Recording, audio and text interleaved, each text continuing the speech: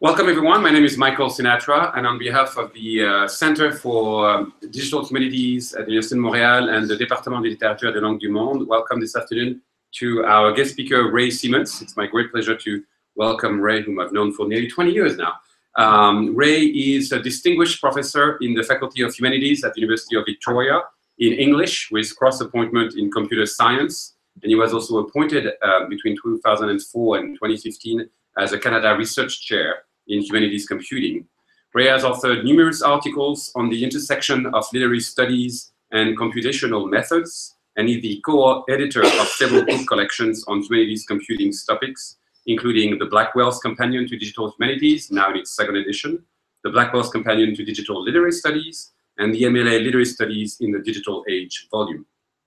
He's also created the Digital Humanities Summer Institute over a decade ago, and has contributed by doing so to train literally thousands of students and faculty with this major contribution to the digital and humanities community.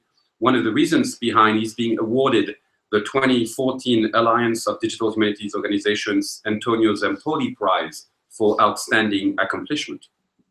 And Ray's larger research project focused on the electronic book, textual editorial intervention, online publishing, and human-computer interaction, and it does so primarily through a major research collaborative project funded by SSHRC called the Implementing New Knowledge Environment, or INC. And without further ado, please join me in welcoming Ray Siemens to Montreal. Well, thanks. It's wonderful to be here. Thank you, Michael, and thanks to the Center for having me. Thank you all for coming for all sorts of reasons. Number one, it's wonderful to see you. Some of you I've known for a while, some of you I'm just getting to know. And I really appreciate that. One of the things I most appreciate about that is that we share, I believe, a common core set of values. And people sharing values, I think, is the basis for wonderful things happening.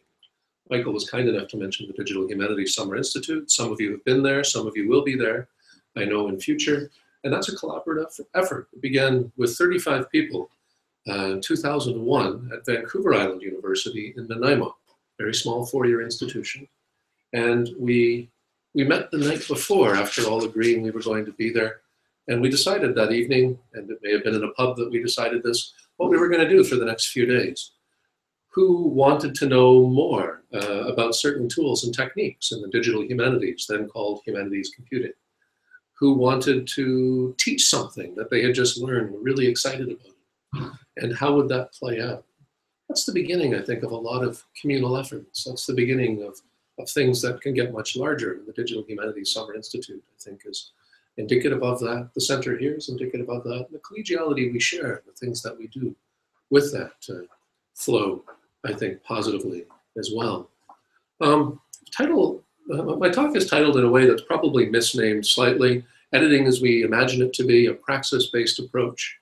There are a couple of things I really want to focus in on there, and in particular, I'd like to focus in on the concept of praxis. How do we enact? How do we take a theory, a vision we share, maybe consensually? How do we take something that we've come to consensus on and we know is important and then enact it? Again, in the room, I know the work of some of you very, very well, and I think that we have some exemplary leaders who focus on building consensus around an idea and moving it forward. In fact, Jean-Claude, I believe in you, we have probably the founder and proponent of open access as it's seen now by the tri-councils. Oh, that's too much? One of them. One of them, okay. So when I see praxis, I see that we as a group can take the ideals we share, the concepts that we hold to be true and equal, and then give them some sort of manifestation in the real world. And by real world, I also include virtual world as part of that. How we model them computationally. How we take the imagination of a reading wheel and turn it into something that's a much more efficient type of machine, if you will, if that's something that we believe is an appropriate endeavor. I'll move through topics quite quickly, but in essence, I think this is where I'll go for roughly the next half hour or so. Talking first about a couple of contextual issues, and a few of you have heard me speak about these before. Talking about the notion of the methods commons, the notion of social knowledge creation as meta open access and communal creation processes are being increasingly referred to. I'd like then to talk a little bit about a theoretical intervention into that, which is the concept of social scholarly editing, an application of that, an addition that my group did in Victoria, an exploration then of an academic circumspect kind carried out by the Modern Language Association that engages this directly but describes it rather than imagines it as something that will come into being, acknowledges that it is in being and imagines what happens there, and then possibly a few considerations following.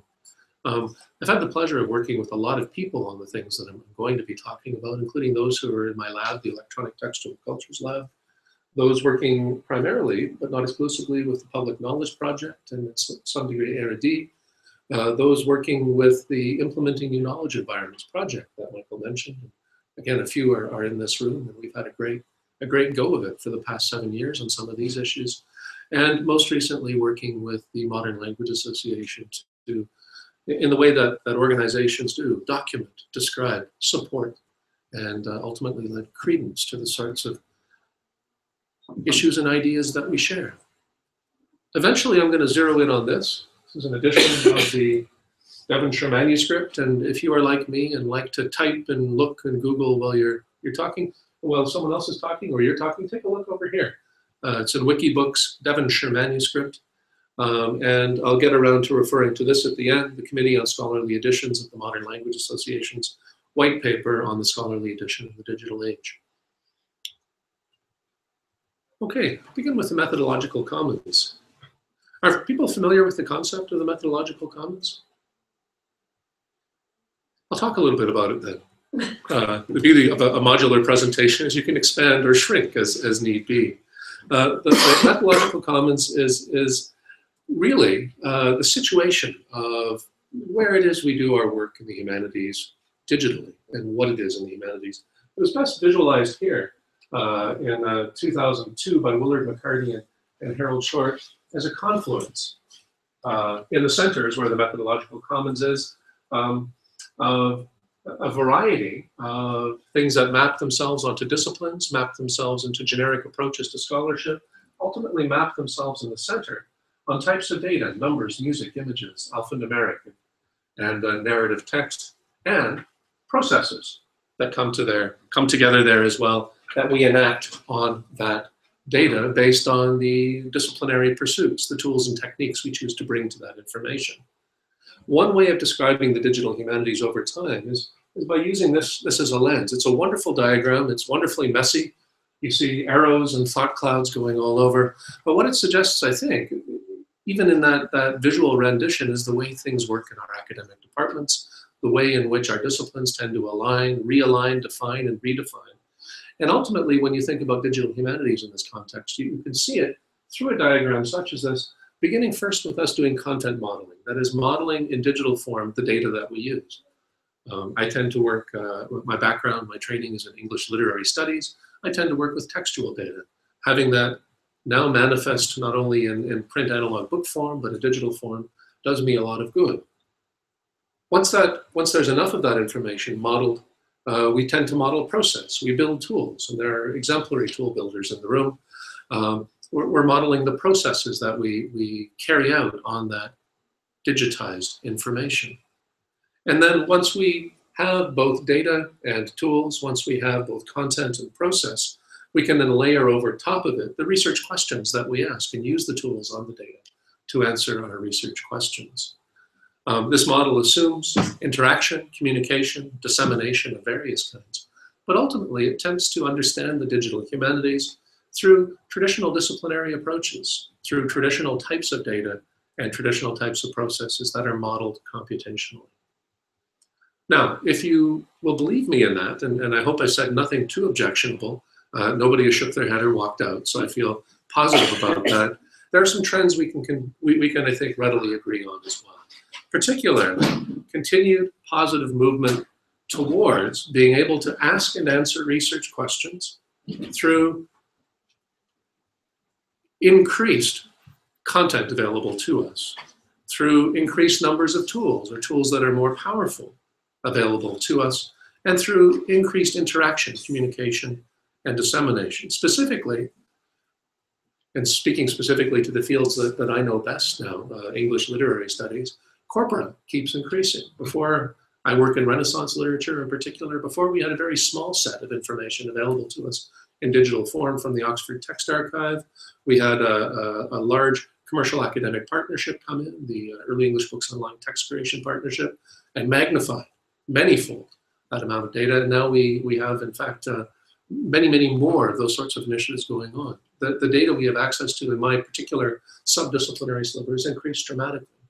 And I know this is a common sort of concern. We also have increased familiarity with analytical processing. I think of the Voyant toolkit, for example, which is a tool or a set of tools that work across disciplines and different disciplinary data sets. And those types of tools not only increase in power, but I believe also are increasing in number.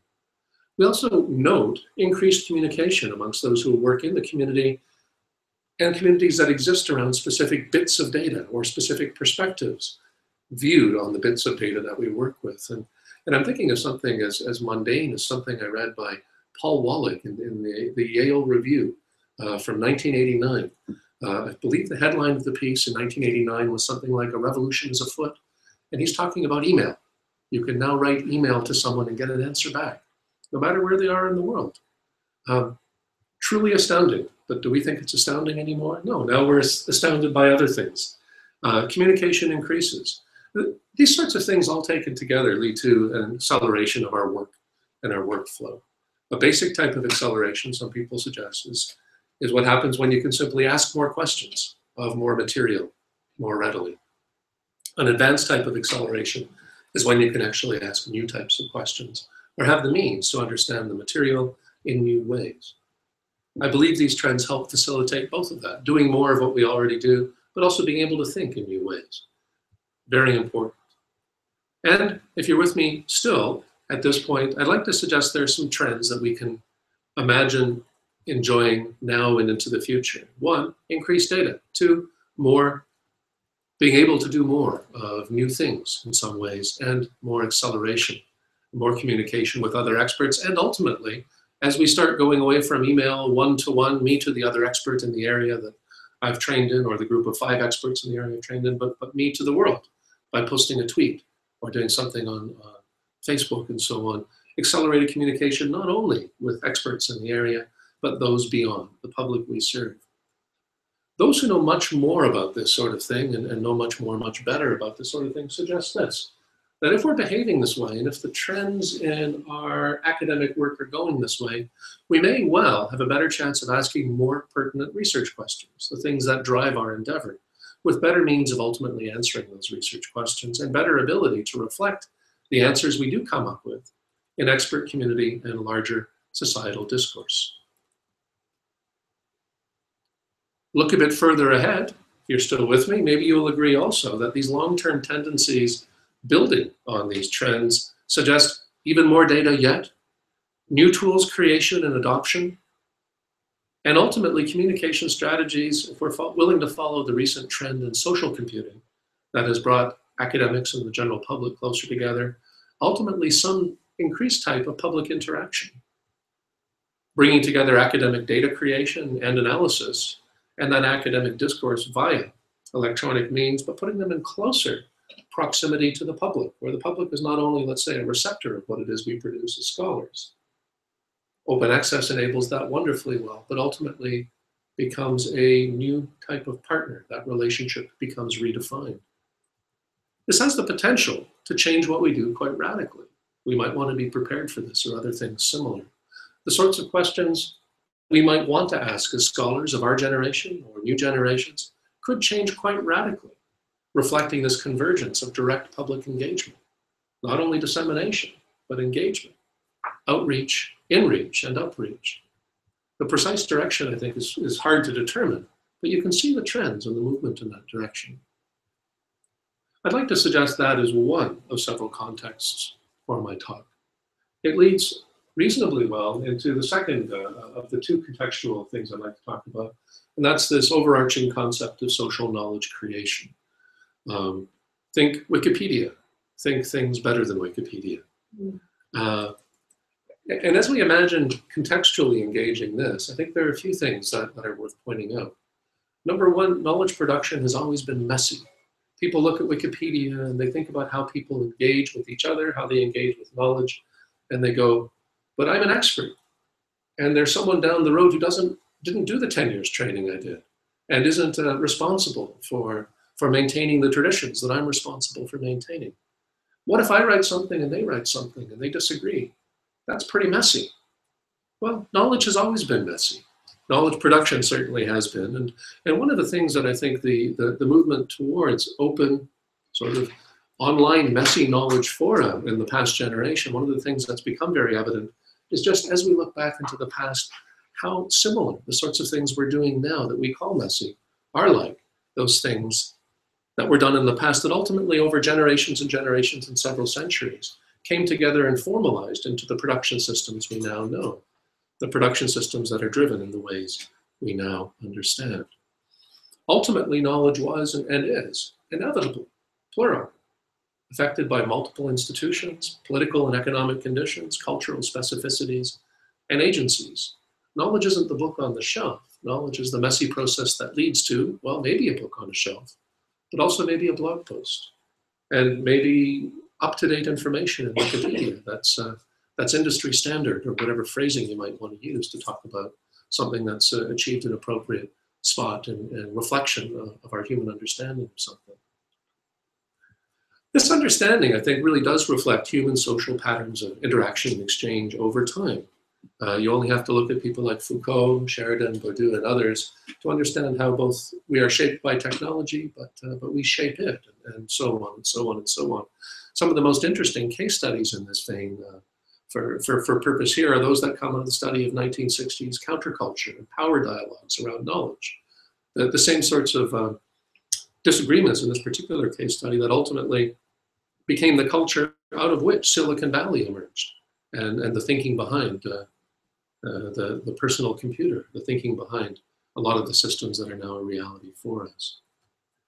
Humanists have always engaged this sort of thing too. One thing I often hear in disciplinary contexts is that humanists aren't necessarily interested in some of the topics that I've just mentioned. But no, humanists have always engaged this sort of thing, embracing at times, studying and observing at times, and inevitably, if we're good humanists, I think we problematize. We necessarily and unnecessarily problematize as a way of understanding the nature of what it is we're engaging. And then we encounter something like the read-write internet, or Web 2.0. Is everyone familiar with the concept of Web 2.0? So a lot of nodding. In essence, it's an internet where you're not only a passive receiver of information, you're not only a reader of a book, but you participate actively in the processes involved in creating the content that you can then receive as well. When that's brought into a humanities context, some call that humanities 2.0, read-write humanities. Humanities which is very active and engaged, not only as an open disseminator, but as an open receiver from those who consider themselves part of the audience and community the humanities serve. I'll skip over a couple slides here, but nowhere did this become more apparent than a few years ago in the New York Times, which ran a series of columns called Humanities 2.0. And there, if you squint your eyes, you might be able to see articles on GIS, on digital humanities and training and collegial networks, social scholarly networks and crowdsourcing, data mining, working with billions of words, and so on. This is Humanities 2.0. In Humanities 2.0, those, again, much more qualified to make these types of assertions than I am, note that the central role of the academic goes from that of being a custodian of knowledge and an authority on knowledge, and more of a facilitator of knowledge creation and interaction. Still custodial in part, still authoritative in some ways, but ultimately facilitating the engagement of a community with knowledge, the engagement of a community beyond experts with knowledge, and the creation of that knowledge by a community that can readily include more than those who are trained to be expert and to be custodians.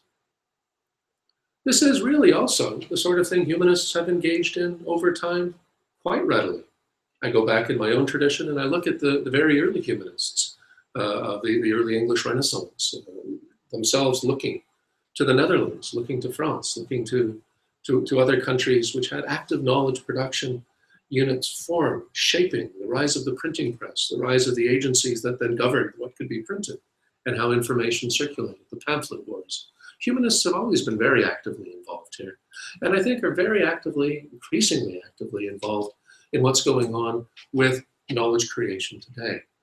The principle, the motivating factor for most of those in the humanities tends to be the notion that the humanities themselves and the subjects that make up the humanities can be reintegrated with the public sphere in a way that one might have felt they were in the distant past, if you follow the argument at Fontes and the wonderful time at the source where everything was pure and clean.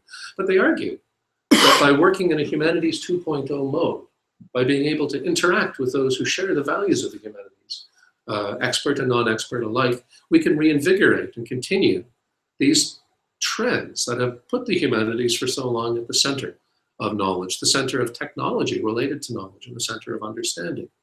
Alan Liu talks about these, and Calder and Ross. People like Anne Balsamo and many, many others talk also about this type of public engagement being the key to the humanities future, because it removes what is increasingly in university quarters a reliance on corporate funding, external funding, business funding, to drive objectives, to drive what's important. By reconnecting with the society that humanists serve in a very direct way, the argument is that this adds freedom. This adds the ability to do more of what those who are in the positions that we're in feel that we should be doing. And ultimately, those who I think are very interested in moving forward quickly talk about this version of Humanities 2.0, involving redesigning knowledge creation practices for social investment, social involvement, and extending the production outside of the structures we use today, outside of those that are institutional, but outside of those that are also just disciplinarily constraining. This is where I think digital humanism comes in very closely and clearly. Some say that DH has evolved over time into a meta-discipline that redesigns methods, communication structures for the humanities, with a focus in particular on openness and sharing. The sorts of best efforts that we've seen from the digital humanities community here have been grassroots and inclusive, and they tend to prioritize an engagement with citizen scholars. But they also tend to prioritize an engagement within the academy that tends to dissolve hierarchies that exist, from certain types of professorial rank to those who are in other ranks at the student level, or those who are in postdoctoral positions. All of this comes together, I think, very well. And all of this ultimately, I believe, is reorienting in nature. The next step, many argue, is a shift away from traditional textual types of dissemination that we often find. Someone writes an article, someone writes a book, and so on, and moves towards things that are inherently argumentative and experimental. And it's prototyping, Steve Ramsey and Jeffrey Rockwell, names that come to mind here. Modeling, a la Willard McCarty. Prototyping, like Stan Rucker and Alan Gailey have argued.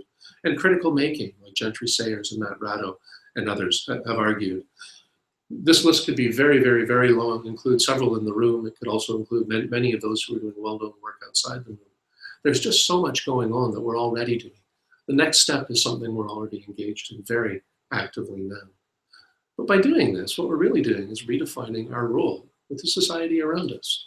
We're really bringing humanism front and center to the community that humanism has always typically, traditionally, and I think very well served. Praxis here is the key. Having a theory about how something should be is not enough. Having a theory that then leads further into enactment, further into practice, is ultimately the way in which we engage and we impact the society that we serve. Our intervention in this particular vein was in the social scholarly edition. We did a very, very quick topology a number of years ago about what electronic scholarly editing looked like to date. And there I'm talking really about the preparations of editions for use in research and teaching. We noticed, for example, that in the late 1980s, we had this thing, typologically speaking, called the dynamic text, which was an electronic text that came with some analytical tools. And the two of them were put together. I think of something like TACT, text analysis computing tools, where you could either download it. I believe it was the first open source digital humanities tool available. You could download it, download some texts, run them on your DOS command line, and you would have a text that indexed and concorded itself, one that allowed you to analytically engage with the digitized content. A beautiful thing for its time, and one that led very quickly once we saw the rise of hypertext in the 1990s to something which is best characterized as the hypertextual edition. Jerome McGann and many others are associated with this type of thinking and have often called it the technical manifestation of social theories of editing. And what the hypertextual edition was largely organized facilitation with the various parts of a scholarly edition, its apparatus, its commentary, and beyond, but all interlinked via hypertextual means. Go a decade further yet, and what you'll find in the theoretical writing, and the sorts of tools that people are trying to build, the edition people are trying to build, is the notion known, or the type of edition known as the dynamic edition, which unites the features of the dynamic text, algorithmic facilitation of interaction with core text or group of texts, with hypertextual organization of materials, editors drawing links between one thing and the next, at the same time as also bringing in a corpus of materials beyond the reading material of the edition that ultimately could reflect the entire amount of knowledge around a single text or a single author. We tried to build one of these, my lab did, with the support of the Canada Research Chairs Program and the Canadian Foundation for Innovation beginning in 2004. And we produced interfaces that look like this for our Renaissance English Knowledge Base, or RECON, and Professional Reading Environment pre-projects. It was a lot of fun. We took a look at manuscripts, we took a look at secondary sources, we took a look at primary sources. We started working with reading tools over time.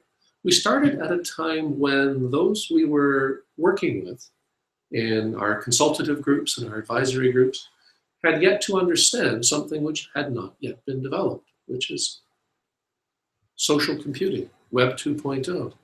We began in 2004, and I mention that date deliberately, not only because it's truthfully when we began, but if you can remember back to 2004, how many people had Twitter? How many people had Facebook? How many people had anything that operated like those things? How about 2008? Who was on Twitter then? Stefan, I think you told me I should be on Twitter in 2008. Maybe? About then? How many people had Facebook? Just emerging, maybe? You can keep in touch with your family members, friends, and so on. Well, what we found was when we were developing these interfaces and this particular dynamic edition approach, that the advisory groups that we've been talking with at the time completely changed what they felt they wanted in an academic tool that would allow them to interact. Most of them are textually based scholars working in humanistic disciplines that read books, that would allow them to interact with the book. They not only wanted to be able to analyze the book and see that manifest in electronic fashion, they not only wanted that, they also wanted, reasonable, to be able to see the book in context, have an editor maybe suggest how this thing's related to the next thing and the next thing hypertextually. They wanted to understand how that could exist within a framework that would have secondary sources and articles and books written about that main central concern. They wanted to talk with each other about it. They wanted to engage with the community that was interested in that same book they were reading electronically, that same edition. And we noted then the rise of a social, of an academic concern with social computing. This completely changed what we were thinking about doing at the time, and so we abandoned ship in the best way possible, and we chalked this up to documenting a failure, not necessarily of our own work, but a failure of our ability to anticipate something that nobody could have seen coming in the way that it did.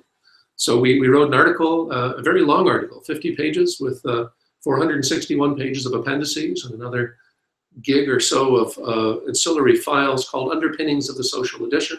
It was a narrative of our project up to 2009, published it with in a collection edited by Jerome McGann, Andy Stauffer, Dana Wheels, and Michael Picard called Online Humanities Scholarship, The Shape of Things to Come, as we reflected on the shape of what once was.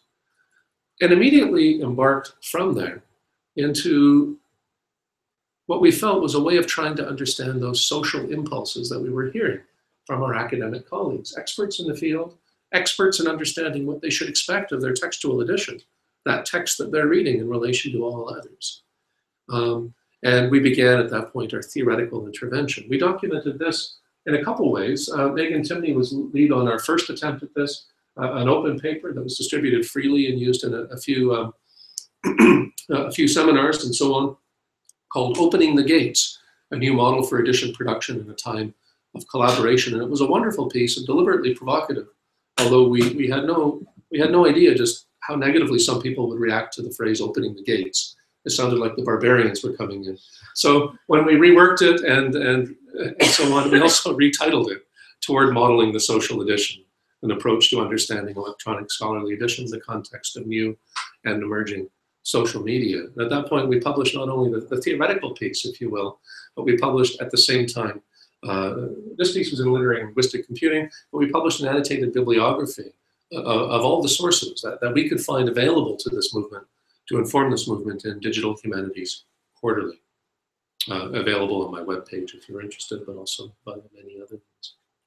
What we were arguing for there was, in essence, an understanding of the electronic scholarly edition, which I've just shared with you, a documentation of the motivation to extend electronic textual traditions, editorial traditions, into this social computing age. Talking about the humanist generally and the activities of those in the humanities, specifically those types of activities which would draw us as a community together. Not sole scholar work, but communities of people working together. A survey of the software that was available at that point, and then a toolkit towards being able to create one's own editions of this sort. I'm going to jump through a few things here. The key to everything we stated in that particular intervention, though, was that we argued that this thing called the social edition, which builds on the other types of editions that we were talking about then, rather than about the destination, but it was a process-oriented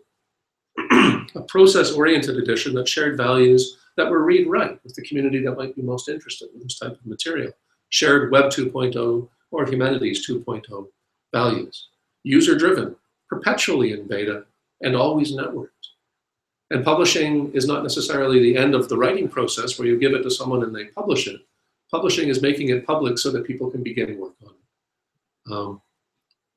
We felt really positive about this. And then we tried to enact it. And here's the application. Here's the praxis, if you will, of our theoretical intervention. And that's this edition of this, the Devonshire manuscript. It exists in the British Library's additional manuscript 17492. I'll talk a bit about the manuscript. It might give you a sense of why we chose it in particular. But at any rate, it's a manuscript from the 1530s, from the English court. It's a poetic miscellany, a whole bunch of different things all tossed together, mostly poetry and marginalia. Existed in the court, so we also call it a courtly anthology. It originated in and around Queen Anne Boleyn's court. And I don't expect everyone to know English history, but Anne Boleyn might ring a bell. She had issues with her husband, Henry VIII, and it didn't end well. It really didn't end well. We find that document in the ways in which it's documented. It's got about 4,500 lines of poetry across 114 leaves. It's a paper manuscript. It's about the size of a small paperback book, trade paperback maybe. Has about 185 items of verse, which include fragments, but also complete poems, extracts, rewritten poems, poems that are shaped or translated from English into English, let's say, for specific purposes. And a lot of marginal notation, a lot of back and forth, where someone has read the poem and they say something about it, and then someone else reads the poem and argues with them in the margins. Its prominence is that it's the first sustained example of men and women writing together in a community in a sustained way in the English tradition, mimicking what was already going on in the court in France and the court in the Netherlands. It's said to be used at the trial of Anne Boleyn for infidelity and ultimately her execution. And if you watch the Tudors miniseries, you will find reference to some of the material. Did anyone watch the Tudors miniseries? It was a little bit trashy. You'll find reference to some of these sorts of materials. It had social cachet, and a very natural choice for us to do something that was intended to have a connection with the public was to work on material that the public, at least those who watched the Tudors miniseries, were engaged in. It's also been called in the last few years, I think in the Times Literary Supplement, when a book that touched on this was reviewed, the Devonshire manuscript existing in its natural form in all its glory like that, early modern Facebook, basically where people posted their stuff. They commented on their stuff. They interacted. And the way this manuscript circulated, I think, helps underline that, in that it was a manuscript that began as a wedding gift to a couple, but they circulated around all their friends who added material. You've got evidence of at least 5 or 6 hands here, different writing materials used. You've got some marginalia. You've got a poem that's actually a work in progress. You can even see some evidence of bits being rubbed out and written over. Early modern Facebook. You convinced, John? Kinda? It's a thing to behold. And because of its cachet, even early on, it was a piece that had its mention in Wikipedia. And our goal was to add to wiki-based knowledge of this by producing a full scholarly edition of it with an entire team based in my lab and well beyond my lab, working with expert group from the Renaissance English Text Society and scholars in the University of London system at Oxford and Cambridge. And ultimately we produced a traditional scholarly edition, which included not always traditional, but a facsimile of the original. We negotiated with Adam Matthew Press for the ability to use downgraded images of the text. We did an appropriate transcription, not for a modern audience, because one of our colleagues was doing that already, but we did an accurate, faithful transcription of the characters on the page, which are very difficult to read for the most part. We then published a full commentary and the full textual collation with works cited in academic fashion. And we made it available to the same group that was not only, say, like those of us in the room, who saw themselves as experts in the area and custodians of the tradition and the material, but we made it open through Wikibooks to everyone. In fact, that there is a way where you can keep some stuff working for a while, or at least there used to be. We haven't done this for a while, and then make it public. We made it public right from the start. And what did we notice? People came in and read it, and they were beyond those who we could identify coming from academic institutions. They were beyond our coterie, if you will, that was producing it. They were people who sometimes added valuable material and sometimes didn't. I'll talk a little bit about that in a sec. But as we were planning to make this edition public, I'm like, what the hell, 4 or 5 more minutes? Is that okay? Excellent. We found ourselves engaging a whole set of issues with our colleagues who were wonderful, with those citizen scholars who identified with our work, who were wonderful, and those in the general public who came in and read and sometimes told us what they thought. They were wonderful too. When we first presented the idea of doing this work to a group at University of London at the Institute for English Studies in Senate House, the presentation didn't go so well. The question and answer period afterwards didn't go so well either, in that I heard a lot of the sorts of things we hear about when we talk about changing our role as those of as one that emanates academic authority and moves more towards controlled academic facilitation of authority. Mine was the last paper before the wine break, which was very nice. And so what I did after a very vigorous question and answer period is that each person who had put up their hand, I made a quick note on a piece of paper. I went, once we all had a glass of wine, and I invited them to join our project on the editorial board. Each person said yes, and my argument was this: someone else is going to do this if we don't do it. And isn't our role one of ensuring that this material continues to be engaged in appropriate ways? Aren't we leaders in this? Shouldn't we be the ones interacting? And 201, everyone accepted that as a rational argument after a bit of wine, and then joined our board. And you can see the board members if you go and take a look at the page. The Tudors miniseries came out about this time too. I also mentioned it, but what that meant is that our site had massive influx of viewers, of users, of readers that we couldn't possibly have expected otherwise.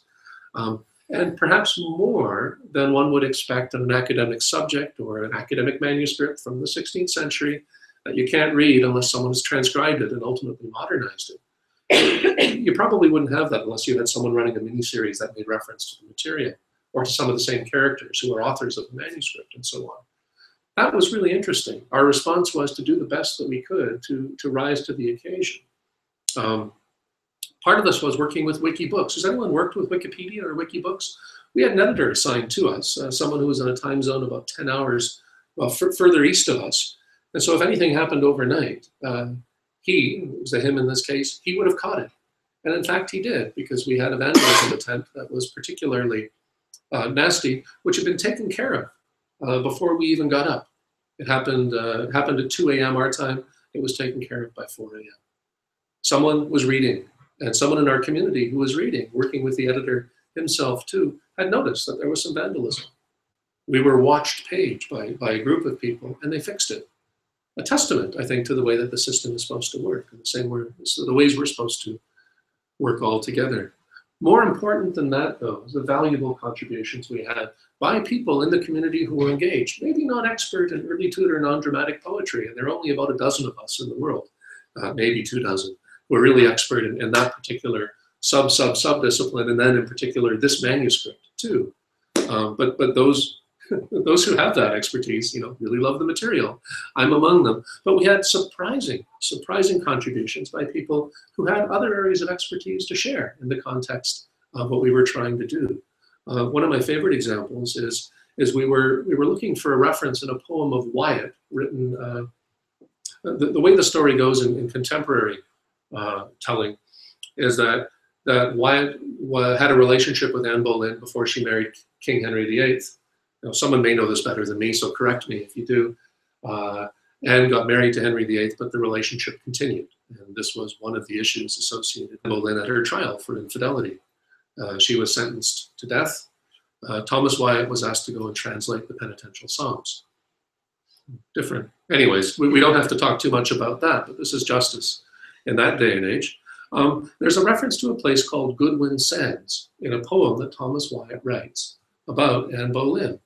And it's so explicit, we thought it had to mean something, and so we did what was available to us as literary scholars for the most part. We went through all the sources we would look at typically. We saw where it was on the map, at least as much as we could see on the map, because it comes and goes, it's hidden. This is the issue. Not only with the tide is it hidden, but it tends to form some years more than others. It's a place in the water where ships would run aground. The line is, I would she were, or I would they were on Goodwin Sands, meaning I wish they hit some surprising catastrophe. Where is Goodwin Sands located? Well, we didn't know this, but someone else did. It's located right next to the Aunt's home of Anne Boleyn. Bring the poem together for many of our readers, and certainly for us as editors, caring about the meaning of the poem. This came to us from someone who had nautical knowledge, historical nautical knowledge. They were participating in another project, if I'm remembering this correctly, about mapping early weather reports coming from the mariner tradition. We also had a number of really valuable discussions in the blogosphere and Twitter. We were talked about the type of manuscript and edition it was talked about in various kinds of blogs, and talked about not in a passive way. There was a lot of engaged back and forth, asking questions about how this type of edition works, asking questions about how to contribute, asking questions about how to ensure appropriate quality over time. Those are questions that we answered as best we could, not only in, in blog-like forums, but we also answered a fair bit in Twitter. The Twitter response came because we were tweeting 1 line of the manuscript per day, some days 2 lines, just for fun. And we had people who were not only saying, hey, this is great, the best Twitter ever, someone said, but then they would write their own Renaissance verse back to us. And we knew we'd hit on a community that was interested in these sorts of things, maybe a little too interested at times. Ultimately, people wanting to know about some of the issues we encountered in terms of intellectual property, the production process, and so on. Here we have Chris Shirley, whose handle is Lord Burleigh. And in addition to being in the social sphere, which we were hoping to engage with this edition, we also found ourselves pushing back into standard professional outlets. This is a piece, opening peer review from several years ago, that featured the nature of the work we were doing here, and how the public was, at least for our particular work, seen to be a valuable part not only of the creation process, but also the process of qualitative assurance. And lastly, from a massive online site to one when we hit print in Wikibooks. You can print a Wikibook if you want.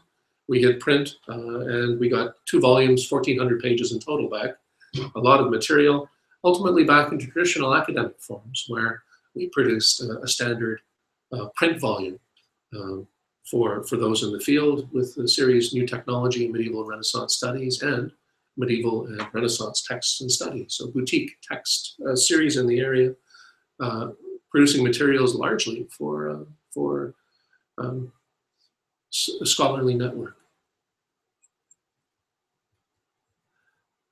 My comments continue only very slightly, and that is into the first stage, I think, of the aftermath of this sort of work, and the first acknowledgement in our expert societies of the value of this sort of work. And this comes out of the Modern Language Association's Committee on Scholarly Editions white paper on the scholarly edition in the digital age. Here, for 2 years, those who were on the Committee on Scholarly Editions got together to look at issues not only about the scholarly edition itself, but also how the scholarly edition fits within a structure like the Modern Language Association, which encourages and supports scholars to work across the board in the ways that the disciplines it supports suggest, but also it awards a seal for accurate, best produced scholarly editions. So the Committee on Scholarly Editions awards a seal, and they were thinking how their thinking should change for the award of that type of seal. And this particular piece does a number of things which I think are valuable in this context. It talks first about the scholarly, it talks first about central terms, like what is an edition? What is a scholarly edition? And what is a digital edition? And what are all of those things together? Particularly about the digital, it talks about the sorts of things that anyone producing and engaging digital editions need to be aware of. It talks about how, first of all, for those who aren't familiar with digital editions, how working in the digital world offers additional ways of designing and building scholarly editions and additional contexts for the use of those editions, ways of understanding them in cultural contexts. For example, the Tudor miniseries found the Devonshire manuscript a document that served their cultural context and their understanding based on a made-for-TV series. Not quite the academic route to get at the material, but a valuable one nonetheless. The digital, we also asserted, offers methods that needing to be carefully thought through, motivated, and explained, and features need to be consistent with the goal of the edition. What's most interesting to me are not those things, which I think were very valuable and good to define for those who share our interests, but specifically benefits and key modalities. The benefits and key modalities the MLA, Committee on Scholarly Editions, articulated, number one, was reuse. Data prepared for one thing, if prepared properly, can be used for many, many other things that we can't possibly anticipate, and those we can readily anticipate. Two, writability allows valuable user contributions from those who are expert in the community, but those also beyond. And correction and emendation. Nobody likes to believe they make mistakes, but I think anyone who's looked at their own page proofs will see that mistakes can be made, and sometimes they're not even caught at the proofing stage. Ultimately, though, the culmination of this in social engagement. The users themselves are empowered, if the system is designed properly, to occupy the role of a contingent editor, maybe looking at things differently, maybe editing and presenting materials in different contexts that are equally valuable, perhaps not valuable in a scholarly context, but equally valuable in contexts that those in society at large might have for those materials.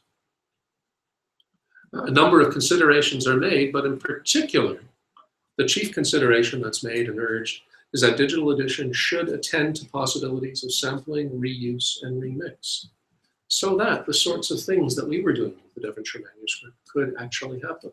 The sorts of things that we were theorizing about the social scholarly edition could happen, so that the tools and techniques that no one could have anticipated coming as quickly as they did. No one could have anticipated in 2004, by the time we got to 2008, that we would already be thinking so socially in terms of our computing. That edition should be able to respond to similar changes in the future. I could go into further considerations, but I think I'll stop there. I've talked a lot right after lunch. I apologize for talking so long. I feel pretty strongly about what I'm talking about, and that just means I ramble. So I want to thank you for listening to my ramble. I want to thank you very much for your interest in these sorts of areas as well.